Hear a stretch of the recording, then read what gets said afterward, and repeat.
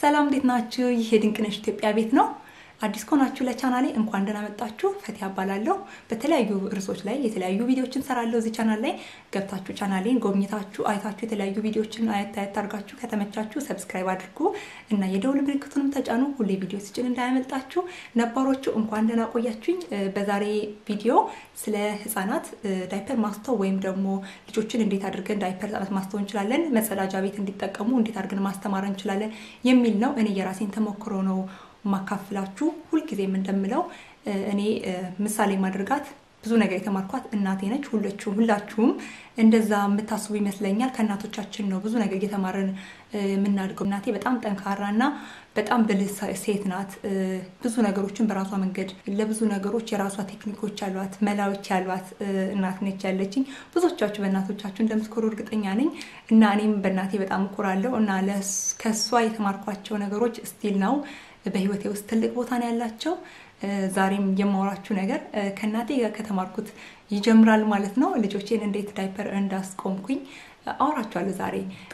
እኔ ለቤተሰቦቼ የመጀመሪያ ልጅ ነኝ እና ከዚህ ቀደም ብያችኋለሁኝ ከናቴ ቀጥሎ ታናናሾቼን በመንከባከብ ሂደት ውስጥ ትልቅ ሚና ነበረኝ እና ብዙ ነገሮችን እንዳረሳ ሆኛለሁ። ብዙ ነገሮችን አምሮዬ ውስጥ እንዳስቀር ሆኛለሁኝ። ብያያዋቸው ያደኳቸው ነገሮች ከናቴ ብቻ ሳይሆን ከአካባቢ ማህበረሰብ፣ ከጎረቤት፣ ከዘመድ አዝማድ ያያያዋቸው ያደኳቸው ትንንሽ የሚባሉ ነገሮች ለኔ ዋጋ አላቸውና ዛሬ ልጆቼን በዳይፐር በማስተው ሂደት ውስጥ የናቴ ሚና ምን ያህል እንደሆነ የምትረዱ ይመስለኛል። ወደ ገደለው እንግባ። ምን ታደርግ ነበር መሰላችሁ? እናቴ ልክ 6 ወር ምናምን አካባቢ ላይ ልጆች ዳዲ ሲሉ ነው ቶፕ ወይም ደግሞ ይሄ ምንድነው ፖቲ ነው የምትሉት በእንግሊዘኛ አይ ዶንት ኖ ረስቻለሁ። እሱን ታስተምራቸው ማለት ነው። ምንድነው የምታደርገው? እግሯ ላይ ታስቀምጣቸውና እግሯን ከፈት አድርጋ እግሯ ላይ ታች ማለት ነው ከጉልበቷ በታች እግሯ ላይ ታስቀምጣቸውና ከስር ፖፖ አድርጋ ከቁርጭምጭሚቷ ከጀርባ ፖፖን ታስቀምጠዋለች። ቪዲዮ ላይ አሳያችኋለሁ እንዴት እንደምታደርግ ታደርግና እግሯ ላይ ታስቀምጫቸዋለች። ልጆቹን ፖፖ እንዳይቀዘቅዛቸው ባዕድ ነገር ሲነካቸው ልጆች ስለሚደነግጡ ማለት ነው። ገና ልጆች በትክክል መቀመጥ ይሄ በትክክል መራመድ ምናምን ሳይችሉ ገና ማለት ህፃን ልጆች። ምክንያቱም ዳይፐር የለም። እኔ የሚያደኩት በጨርቅ ነው፣ ታናናሾች የሚያደኩት በጨርቅ ነው። የዛሬ ልጅ ገንዘብ ላይ ነው የሚጸዳዳው የሚባል ቀልድ ሁሉ አለ አይደለ? ዳይፐር አይታወቅም። ስለዚህ ለአራስ ልጅ ጨርቅ ይዘጋጃል። የጋቢ ምናምን ተቀዶ ብዙ ጊዜ እናቴ የምታዘጋጀው እንትን ነበር፣ ምንድነው አቡጀዲ ጨርቅ። እናቴና አባቴ ሁለቱም ናቸው እኩል ነው የሚሰፉት የነበረው አስታውሳለሁ። ይሰፋል ቤት ውስጥ ራሳቸው ናቸው የሚያዘጋጁት። ይገዙና ይቀዱና ጠርዙን ቀምቀማውት ሰፍታውት በማሽን ማለት ማሽን ነበር። እንደውም ከቤተሰብ ነው የወረስኩትኝ ለዲዛይነር መሆንነቱን እሱ ናቸው የቆሰቆሱኝ እና ያዘጋጁ ነበር። 3 ማዕዘን አድርገው ይሰፉና እሱ ነበር እያደረጉልን ዳይፐር የሚያሳድጉ የነበረውና ስለዚህ ጨርቁን ማሰር አይመችም። ከፍ ያለ ልጅ ሲመጣ ጨርቅ አስሮለት አይመችምና ቶሎ ፖፖ ወይም ሽንት ቤት መጠቀም መልመድ አለበት። እንደዛ ነበር የምታደርገው እናቴ። ከዛ እንደዛ ያደረገች ቀስ ያደረገች ሁሌ እንደዛ ያደረገች ታለማምዳለች ማለት ነው። እንደዛ ያለን ነው እንግዲህ መጸዳጃ ቤት መሄድ ወይም ፖፖ መጠቀም የለመድ ነው እኔን ጨምሮ ታናናሾቼ እና እሱን ያያውን ያደርኩት እንዳልኳችሁ። ስለዚህ ምንድነው ያደረኩት? እኔ ልጄ ገና 6 ወር ሲሆነው ምስሉ ላይ እንደምታዩት እንደዚህ አይነት ፖፖ ገዛሁኝ ማለት ነው። ይሄንን የመረጥኩበት ምክንያት አንደኛ ምንም አይነት መጫወቻ ምናምን የለውም። መጫወቻ ያለው ፈልጌ ነበር ልገዛ መጀመሪያ። ከዛ በኋላ አሰብኩት ብዙ መጫወቻ ያለው ብገዛ ልጄ መጫወት ሊያምረው ይችላል ሞር ልሙጥ ቢሆን ግን ምንም ለመጫወት ሳይሆን ለመቀመጥ ብቻ ነው የሚያስበው። ሌላ ነገር እንዳያስብ ስለመጫወት እንዳያስብ ያደርገዋልና በጣም በተደጋጋሚ ያሰብኩበትኝና ከዛ ገዛሁት። ይሄኛውን ገዛው ማለት ነው። ልሙጡን ገዛው። አንደኛ ይሄ ለማጽዳት ይመቻል በቀላሉ ቆሻሻ ምናምን አይዝም። ምክንያቱም መጸዳጃ ነው። ሲቀመጡበት ከተጸዳዱ ማጽዳት ይኖርብኛል። ስለዚህ ይሄንን መርጬ ገዛው። መጫወቻዎች ምናምን ካሉት ግን ቆሻሻው ሊይዝ ይችላል፣ ለማጽዳት አይመችም። ፕላስ ልጆች እዛ ላይ ሆነው መጫወት ሊያምራቸው ይችላል። ስለዚህ እኔ በግሌ የምመክረው ምንም የሌለው መጫወቻ የሌለው ልሙጥ የሆነ ምን የሚበራ ምናምን ነገር የሌለው ማለት ነው። ልሙጥ የሆነ ምንድነው ፖፖ ወይም መጸዳጃ ቶፕ ቶፕ ነው የሚባለው በጀርመንኛ። እሱን መግዛት ነው ያለባችሁ። እኔ ገዛውት ከፈለጋችሁ ዲኤም አለላችሁ፣ በየቦታው አለላችሁ መግዛት ትችላላችሁ። እንደዚህ አይነት ህፃናት ኮርነሮች ያሉበት ቦታ ላይ አይጠፋም እና ይሄን የመረጥኩበት ምክንያት እሱ ነው። አንደኛ ይሄንን ገዛው። ከዛ ደግሞ የሽንት ቤት መቀመጫ አለ ደግሞ ኪንደ ክሎሴትስ የሚባል ቪዲዮ ላይ እንደምትመለከቱት ማለት ነው። እሱ አይነት ገዛሁኝ። ሁለቱን የዛ አይነት ሁለት ገዛው አንድ ለታችኛው የእንግዳ መጸዳጃ ክፍልና አንድ ደግሞ ባዝሩም ውስጥ ሁለት ሽንት ቤት ስላለን ለሁለቱ ማለት ነው ምክንያቱም ታች መሄድ ከፈለገ እዛው ያስፈልገዋል ላይ መምጣት ከፈለገም እዛው ያስፈልገዋልና ይወስ 7 ወር አካባቢ ነበር ይሄን ስገዛለትና ገና ዳዴ ማለት እንደጀመረ ነው መዳህ እንደጀመረ ነውና ልክ 6 ወር ከአንድ ሳምንት ሲሆን ነው ዳዴ ማለት የጀመረው ራፊ ከዛ እሱን ገዛውለትና እኔ እንደናቴ ማለማመድ ጀመርኩኝ ማለት ነው ከዛ መቀመጥ ለምዶ ነበር በጋ ነበር ውጪ ላይ ነበር ማድረገው ፖፖ ማለት ነው ፖፖን ውጪ ላይ አደርገዋለሁ ይሄ ክሎሴቱን ደግሞ ባዝሩምና በታች መጸዳጃ ቤት ውስጥ አድርጌው ልክ እኔ ጧት ተነስቼ ሽንት ቤት ሲሄድ ሁሌም ያው የመጀመሪያ ልጄ ነው እንኳን መጀመሪያ አሁንም ቢሆን እኔ ሽንት ቤት ጸዳዳ ስገባ ተከትለው እኔ የሚገቡት ምንም ፋታ አይኖራችሁም የሆነ ነገር ቢዚ ካላረጋቸው አሁን ሁለት ስለሆኑ ሲጫወቱ ምናምን ጊዜ ያለኝ እንጂ በፊት በተለይ የትም መሄድ አልችልም ነበር ለአንድ ሰከንድም ካጠገቡ መራቅ አልችልም ነበር 24 ሰዓት 7 ቀን ነበር 366 ቀናት ነበር አብሬው ዞሮ ለሰከንድ ዞር ብያላውቅም ነበርና ሽንት ቤትም ስቀመጥ ያያል ይሄ ኖርማል ነው ሁላችሁም እናቶች በዚህ ውስጥ መታልፉ ይመስለኛል ሽንት ቤት ስቀመጥ ያያል ምን ይላልና ከተወለደ ጊዜ ጀምሮ ያያየን ያደገው አቀፌ ሁሉ ገመጥ ነበር ምክንያቱም ማንንም የለም ብቻዬን ነኝ እንደዛ ሁሉ ነበር ማደርገውና ሁሌ ጧጧት ስነሳ እኔ ሽንት ቤት ስቀመጥ ያየኛል አወራዋለሁ ሽንት ቤት የተቀመጥኩ እንደሆነ የተሰዳዳው እንደሆነ ያወራውት ምናምን ነው ማድረግ የነበር ከዛ ልክ እኔ እንደጨረስኩኝ ማለቀቄ ከዛ እሱን ደግሞ በተራው እንትኑን አስቀምጠዋለሁ ማለት ነው መጀመሪያ ሰሞን ማስቀምጠው የነበረው ከነ ዳይፐሩ ነበር ከነ ዳይፐሩ ዝም ብሎ ቁጭ ማለት እንዲለምድ እንዳይፈራ ምክንያቱም ሲቀመጡ ይቀዘቅዛቸውና ይደነግጣሉ አይፈልጉትም መቀመጡን እንደዛ ነበር መጀመሪያ ሰሞን ማስቀምጠው ለኪ መቀመጥ ስለምክንያቱም ብዙ ጊዜ መቀመጥ ደስ ስለሚላቸው ስለሚያይኝ እኔ የመቅናት ነገር እንደ አዋቂ አክቲ ማድረግ አዋቂ የሚያደርገው ነገር የማድረግ ያዩትን ነገር የማድረግ ነገር ፍላጎት ይኖራቸዋል ህፃናት ብዙ ጊዜና ምንም አያስቸግርም ነበር ይቀመጥ ነበር እንደዛ ያስቀመጥኩት አንዳንዴ ጥርሴን ቦርሻለሁ እሱን የዛለ ያስቀምጬ የሆነ ነገር አድርጋለሁ እንደዛ አድርገ ነበር ሁሌ ሽንት ቤት በቀባው ቁጥር እሱንም ዝም ብሎ ዛለ መቀመጥ ለምዝም ያስቀምጠው ነበር ለትንሽ ደቂቃ አንድ ደቂቃ በማይሆን ማለት ነው ወዲያው ሩጂኝ ይላል ይወርዳል እንደዛ ያረኩት ነበር መጀመሪያ ከዛ በኋላ ውጪ ደግሞ ያስቀመጥኩት እኔ ፖፖውን ደግሞ እያስቀመጥኩ በየተወሰነ ደቂቃው ብዙ ጊዜ ውጪ ስንሆን በጋ ላይ ፀሐይ ነው ሞቃት ነው ቦዲ ብቻ ነው የሚለብሰው እና ይጫወታል ባዶ ዳይፐር አላረግለትም ይጫወታል ውሃ ምናምን የተሞላል እዛው ውስጥ እንገባለን እንቦራጨቃለን ይወጣለን ፓፖላ ያስቀምጠዋለሁኝ ከዛ ምንድነው እሱ መነካካት ይፈልጋል ፖፖንና ምንድነው ማድረገው በተጠቀመ ቁጥር መጸዳዳ ጀመረ ውጪ ላይ እንትን ማለት ስንጀምር ይቀመጣል ግን ከዛ በኋላ መጫወት ይፈልጋል በዛ ከጨረሰ በኋላ ምክንያቱም በጣም መጻል ልጅ ነው ገና አያቅም ማለት እንደሆነ ሶፊ እንኳን አሁን ይዛው መዞር ያምራታል ቶፑ እንደዚህ ፖፖን ማለት ነው እንኳን አይደለም በጣም መጻል ልጅ ጋርቶና ምንድነው ማድረገው በተጸዳዳ ቁጥር አጥበው ነበር በውሃ ብቻ አይደለም በስነ ስርዓት አጥበው ነበር ምክንያቱም ይነካካዋል እና እሱ ነው ትልቁ አድካሚው ነገር ለኔ ከፖፖና ቀጥታ ሽንት ቤት ከማስተማር ብትሉኝ ቀጥታ ሽንት ቤቱን ማስተማሩ ቀላል ነበር ለኔ በተለይ ለወንድ ልጅ ምክንያቱም ወንዶች ልጆች ቆሞ መሽናት ይችላሉ እሱን መለስበታል ወደ በኋላና እንደዛ ያደረኩኝ ይሄ እንትኑ ላይ ፖፖ ላይ መቀመጥ አስለመድኩት ማለት ነው ሽንት ቤት መቀመጥ ለመደ ከዛ ምንድነው የሆነ መሰላችሁ ልክ አመት ሲሆነው እኔ ነኝ ግን ማስገባው እሱ አያቅም ገና መናገር አይችልም አመት አልሆነውም እኔ ነኝ ወሰርኩ በየ1 ሰዓቱ በየ1 ሰዓት ተኩሉ እንደ ሁኔታው በጣም በዘገየ ከተባለ በየ2 ሰዓቱ መውሰድ አለባችሁ ሽንት ቤት ከባድ አልነበረም አብሬው እስካለው ድረስ ማንንም ያንን ማድረግ ከባድ አልነበረምና አንድ አመት ሲሆነው ኸርብስ መጣ ቀሰቀዛ አየሩ ቤት ውስጥ ብቻ ነው መሄድ የሚችለው ውጪ መሆን አይችልም ዳይፐር ሳያደርግ መዋል አይችልም የግድ ቤት ውስጥ ስንሆን በጋውንም ቢሆን ቤት ውስጥ ስንሆን የሆነ ቦታ አርቀን ስንሄድ ሾፒንግ ስንሄድ ወይ የሆነ ቦታ ስንሄድ ብቻ ከቤት ስንርቅ ዳይፐር ይኖራል የግድ ምክንያቱም ሌላ ቦታ ላይ ነው ይችላል ሽንት ቤት መቀመጫ በጣም ህፃን ልጅ ስለነበረ ማለት ነው ቤት ውስጥ ብቻ ነው እንደዛ ማድረግ የነበረው ከስንሄድ ግን ሁሌ ዳይፐር ይኖራል ከዛ ኸርብስ መጣ ወይም ክረምቱ መጣ ከዛ በኋላ ግን ፖፖን ተውኩት ማለት ነው ይሄ መቀመጫውን ፖፖን ትቸው አላስገባውትም ምክንያቱም እሱ ሽንት ቤት መቀመጡን ይችላል ያኛውን እዛኛው ላይ ነው ሞር የቀለለኝም ያኛው ነው የሽንት ቤት ኖርማል መቀመጫ ላይ ማለት ነው ከዛ እሱ ላይ መጠቀም ጀመርኩ ክረምቱ ሲመጣና ቤቱ ስንገባ ታውቃላችሁ ባዝሩም ላይ ማሞቂያ ሁሌ 24 ሰዓት አይሞቅም ጧት ላይ ባስ ሻወር ልናረግ ስንል ነው የምናበረው ወይ ባስ እናረግ ነው እንጂ ማሞቂያው እና ቀዝቃዛ ነው ሩሙ ማለት ነው ስለዚህ ልክ ክረምቱ ሲመጣ ይቀዘቅዘው ጀመር ሲቀመጥበት ይቀዘቅዘዋልና በቃ ጠላው ባንዴ ነው ጠላው እንትን ሁሉ አድርጌ ፎጣ ነገር ሁሉ ያደረኩኝ ዙሪያው ላይ ማለት ነው ማስቀመጥ ሁሉ ሞከርኩኝ በፍጹም ጠላው ከዛ አቆምኩት በቃ ማስጨነቅ አልፈለኩኝም እርግፍ አድርጌ ተውኩኝ ዳይፐሩ ብቻ ማለት ነው ከዛ እስከሚረሳው ድረስ የተወሰነ ጊዜ እስከሚረሳው ድረስ እርግፍ አድርጌ ተውኩኝ በመሃል ግን ሳውራ ከሰው ጋር እንደዚህ እዚህ ሄሪናለች ህፃናት መንከባከብ የምትሰራ ጎረቤታችንና ከሷ ጋር ያወራው እንትን አለችኝ ኖርማሊ ልጆች ሽንት ቤት መሄድ ያለባቸው መጀመሪያ ያለባቸው ደረጃ መውጣት ሲጀምሩ በትክክል ቆመው ደረጃ መውጣት ሲችሉ ያኔ ሽንት ቤት መቀመጥ መልመድ ይችላሉ ማስተማር ይቻላል በጣም አትገፋፊው ይባሰ ይጣላዋል አለችኝ ያው አቆም ያለው አሁንም አልኳት ከዛ በኋላ ዝም አልኩት ማለት ነው ከዛ ቀስ ይያልኩኝ ግን ተስፋ አልቆረጥኩም ላይክ ሙሉ በሙሉ አላቆምኩም ለተወሰነ ጊዜ አቆምኩኝና ከዛ ደግሞ መልሼ እንደ አዲስ ማለማመድ ጀመርኩኝና ፕላስ ደግሞ ገና መናገር በደንብ አልጀመረም ሽንት ይመጣ ምናምን አይልምና ስለዚህ ዝም ብዬ በየአንድ ሰዓቱ ምናምን እየወሰድኩ ሽንት ቤት ውስጥ ቢበዛ 2 ሰዓት ብያቸዋለሁ ወደ ሽንት ቤት እየያዝኩት እየሄድኩኝ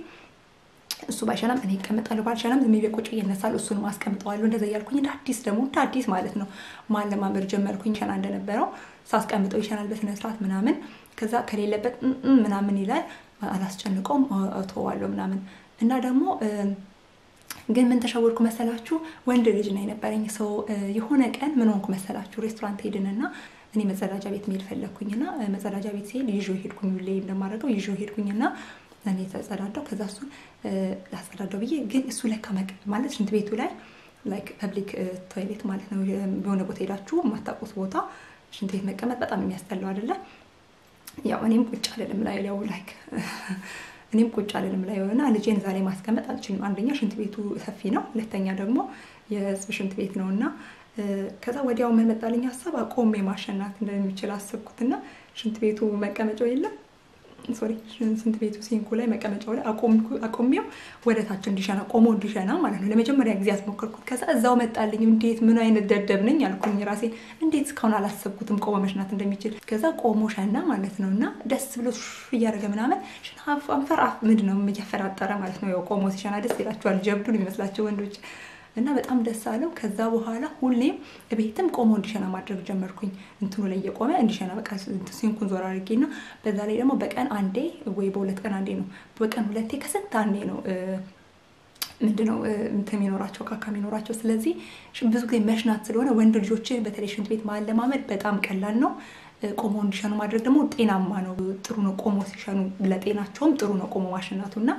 ቆሞ ማሽናቱን ጀመርኩኝ ከዛ በኋላ ፐርፌክት በቃ ባንዴ ተስተካከለ ብላችሁ ታምናላችሁ ለጋራንቲ ዋስትና እንዲሆነኝ ዳይፐር ሁሌ ማድረግላታለሁ ውጭ ስንሆን ቤት ውስጥ ስንሆን ዳይፐር አላደርግለትም ያው መሯሯጥ ነው ከሱ ጋር አንዴ ሽንት ቤት በየተወሰነ ሰዓቱ እንዳልኳችሁ ከአንድ ሰዓት ተኩል እስከ 2 ሰዓት ቢበዛ ከዛ በጣም ደግሞ ስለሚጠጣ የኔ ልጅ በጣም ብዙ ፈሳሽ ነው የሚወስደው በቀን 25% የአፕል ጭማቂ ንጹህ የአፕል ጭማቂ ራሳችን ያስጨመቅነው 75% ውሃ አድርጌ ነው የምሰጠው በመጠጫና በቀን ውስጥ በጣም ብዙ ነው የሚጠጣው በጣም ብዙ እና በጣም ብዙ ሽንት ነበረው ሰው ቶሎ መሯሯጥ ነበረብኝ ሽንት ቤት መሄድ እሱን ይዞ ሽንት ቤት መሄድ ቶሎ መሄድ ነበረብኝና ያንን አደርግ ነበር ለምሳሌ ይዤው ሲሄድ ዝም ብዬ ነው ይዤው ሄደውና ይዤው እንሄዳለን እና ብዬ ላይክ ሽንት ቤት እንሄድ ብዬ ይዤው ሄዳለሁኝ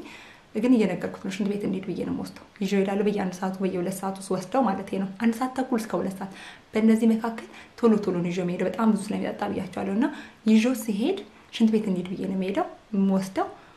ከዛ ምንድነው ማድረገው እኔ እቀመጣለሁ በየአንድ ሰዓቱ መቼም አልሸናም ግን እኔ እቀመጣለሁ ከዛ በኋላ እሱ እንዲጠንሸና አደርገዋለሁ ባልሸናም እኔ እቀመጣለሁ ከዛ ባነሳና እሱን አስቀምጠዋለሁ እንደዚህ ነው ማደርገው ሁሌ ነበርውና መጀመሪያ በደንብ አፉን እስከሚፈታ ድረስ አይናገርም ዝም ብሎ ይሄድና አስቀምጠዋለሁ ከሸና ይሸናል ካልሸና ይሸናል ከዛ በኋላ ግን ቆሞ ማሸናት ግን ሲጀምር ሽናለዋለውና ይሞክራል ሁሌ መናገር አይመጣብኝም የለኝም ማለት ላይኖረው እንደሚችል አንደርስታንድ አያደርግም ነበር መጀመሪያ ሰሞን አንዳንዴ ሽንት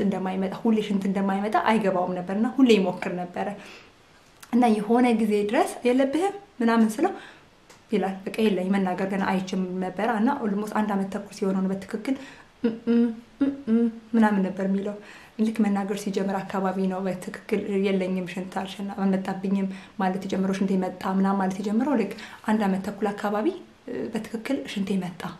ምናምን ማለት ጀምር አለብህ ምናምን ከወሰድኩት በኋላ ነው እንዲሸና ስሞክረው ነው የለኝም የሚለው ወይም አለኝ የሚለው ከዛ በኋላ ያንን ሲያቅ ሽንቴ የለብኝም ሽንቱ ካልመጣ ሽንት ቤት መሄድ እንደሌለበት ራሱ አውቶማቲካሊ እየገባው ሲመጣ አይ የለብኝና ሽንት ቤት እንሄድ ስለው ሽንት ያልመጣ ማለት ጀመረ ማለት ነው በራሱ ሰዓትና ሂደቱን ነው እኛ ማሳየት ያለብን ከነሱ መናገር አለብን እንዴት አትናገር ምናምን መቆጣት የለባችሁ ይዛችሁ ሄዳችሁ ማስሞከር ነው ያለባችሁ ክልክ ሲሸና ከመጣበት ይሸናል ካልመጣበት የለኝም ይላል ከዛ ይለምዳል ልክ ይዛችሁ ስትሄዱ ሽንት እንደሌለበት የሚያከውነ ልጁ ህፃኑን ከለመደ በኋላ ራሱ ሽንት ያልመጣም ይላል ከዛ በኋላ ሽንት ሲመጣ ሽንት ይመጣ በልሽ ትሉታላችሁ የለብኝም ሲል ከዛ ሲመጣ ግን ተናገር እሺ ከዛ እንደዛ ግን ሆኖ ደግሞ ጨዋታ ላይ ምናምን ሲው መጣብኝ አይልም አሁንም ተናገር ስትሉ አልመጣ አሁን የለብኝም ማለት ከጀመረ በኋላ ራሱ ህፃኑ ሽንት ይመጣ ብሎ መናገር ላይ አይፈጥኑም ቶሎ ምክንያቱም መናገር ቢችሉ እንኳን አንዳንዴ ቢናገሩ እንኳን ለሚቀጥለው ዙር ይረሱታል ከሁለት ሰዓት በኋላ ሊረሱት ይችላሉ ከዛ መልሶ ሽንት ይሆን ሰዓት ላይ በጣም ሲወጥራቸው ይናገራሉና በትክክል ሲመጣ ሽንታቸው ሲሆን በጣም ሲወጥራቸው ነው የሚናገሩት እኛ ተናገሩም ልጆቻችን አልተናገሩም ልጆቻችንን ይዘን ሽንት ቤት ወስደን ማስሞከሩ ግድ ነው ማለት ነው ግድ ወስደን በቃ ማስሞከር አለብን ነው እስከሚሉ ነው ቢሉ መመለስ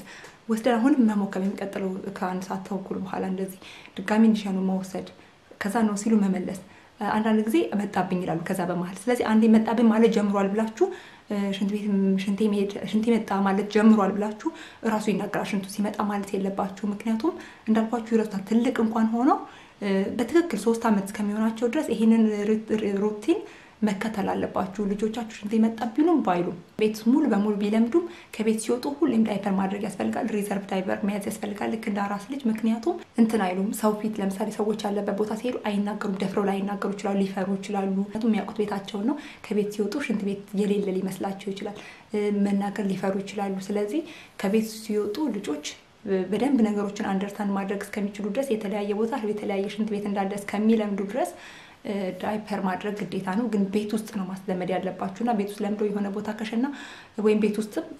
ራስቶት ሳይናገር ከለመደ በኋላ ራሱ ራስቶት ሳይናገር ሊሸና ይችላል ይሄ ግን ቀላል ነገር አልነበር መጀመሪያ ሰሞን በጣም ያደገማችኋል እላችሁ ፈልጌ ነው አንዳንድ ልጅ ቶሎ ይለምዳል ላይክ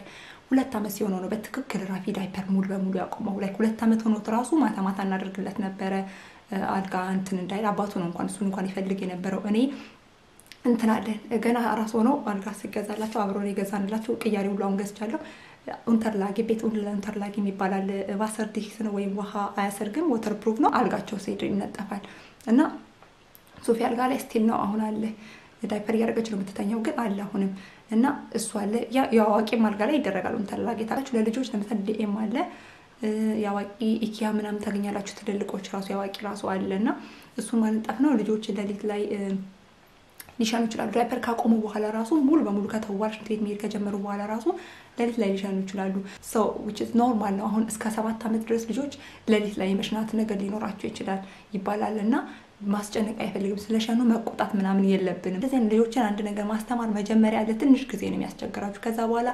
ራሳቸው ቀጥሎ በዛ እናንተ ራሳችሁ እንድትሳሳቱ አይፈቅዱላችሁም ራሳቸው ነገሮችን ማስኬድ ይጀምራሉ እስከሚለምዱ ድረስ ብቻ ነው so በዚህ መልኩ የሱ የመጀመሪያ ልጅ ራፊ ትንሽ አድክሞኛል ምክንያቱም የመጀመሪያ ልጅ ነበር የሌላ ልጅ አያይም እኔን ብቻ ነበር የሚያዩ እንዳልኳችሁ እኔ ነኝ ከሱ ጋር ዳዴ ብያለሁ ከሱ ጋር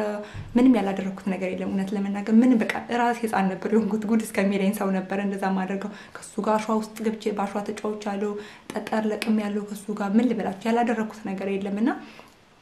በተለይ አመት እስከሚሆነው በጣም ብዙ ነገር ነው አድርጌ የነበረው ከሱ ጋር ከቱም ቤት ውስጥ ሌላ ልጅ የለም የጎረቤት ልጅ አያይም በር ተዘግቶ ነው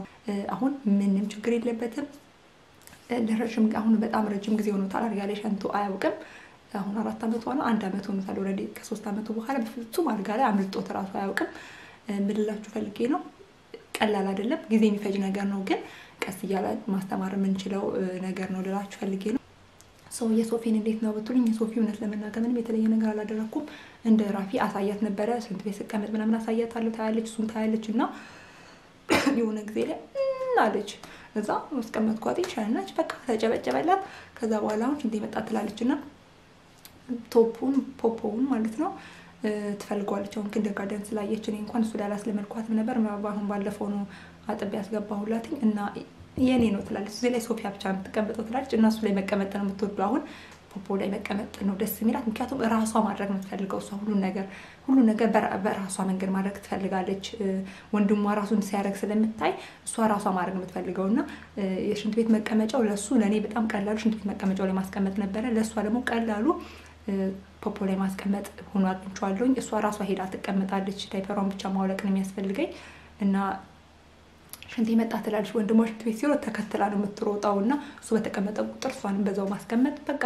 እንደዚህ ያደርግ ለምዳለች አሁን በስነ ሰዓት ተቀመጣለች ጧት ላይ እናስቀምጣታለን ማታ ላይ እናስቀምጣታለን እሱ ወንድሟ በሄደ ቁጥር እናስቀምጣታለን ግን ዳይፐር እናደርግላታለን አሁንም ምክንያቱም ክረምት ነው እንዳልኳችሁ ራፊ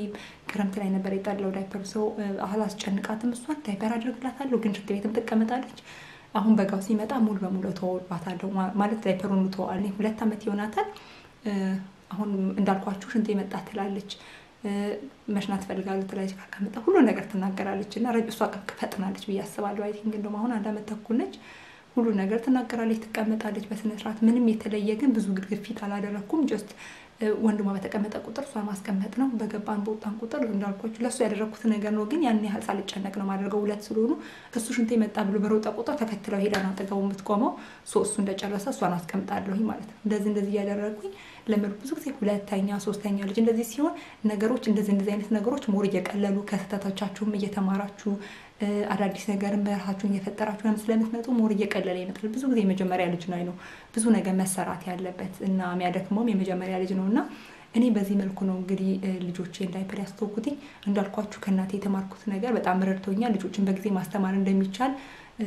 አውቄ አይቼ ስላደኩኝ ያ ነገር በፍጥነት እንድጀምር አድርጎኛል ማለት ነው እንዳልኳችሁ ደግሞ ያለው ሁኔታ እዚህ ዳይፐር ሙድ አይደለም ሰው ብዙም ያን ያህል አልተጫንኳቸውም ልጆችን ሁለቱንም ብዙም ምንድነው ቀላል ነገር አይደለም ግን ብዙ አልተጫንኳቸውም ልጆቼን ብዙም ሳላጨናንቃቸው ነው ወደውት ነው ቀስ ይያሉ እንዲለምዱ ያደረኩት አንዳንድ ልጆች በጣም በጊዜ ይለምዳሉ አንዳንድ ልጆች ደግሞ ዘግይተው የሚለምዱ አሉ እና ያን ያህል ችግር አይደለም እንደዚህ በተለይ ዳይፐር ምናምን ነገሮች which is normal ሁሉም ልጅ በ6 ወር ዳዴ አይልም አንዳንድ ልጅ እስከ አመት ከምናምን ድረስ ሊፈጅ ይችላል ሁሉም ልጅ በአመቱ ተነስቶ መራመድ ላይ ይችላል እስከ 2 አመት ሊፈጅበት ይችላል ተነስቶ መራመዱ አንዳንድ ልጅ ዳዴ ሳይል ቆሞ ሊራመድ ይችላል ሰው ልጆች በማሳደግ ሂደት ውስጥ ልጆቻችሁን ከማንም ጋር አታፎካክሩ እናትነታችሁን እና ልጆቻችሁን ከማንም ሰው ጋር አታፎካክሩ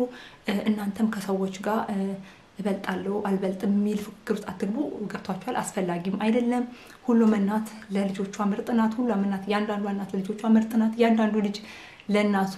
ለወላጆቹ ስማርት ነው ኢንተለጀንት ነው ሁሉ ነገር ማድረግ ይችላል እና ልጆቻችሁንም ራሳችሁንም ከማንም ጋር ተፎካክሩ እና የዛሬ ቪዲዮ ይሄንን ይመስላል ባጭሩ ተነጫነችኩ መሰለኝ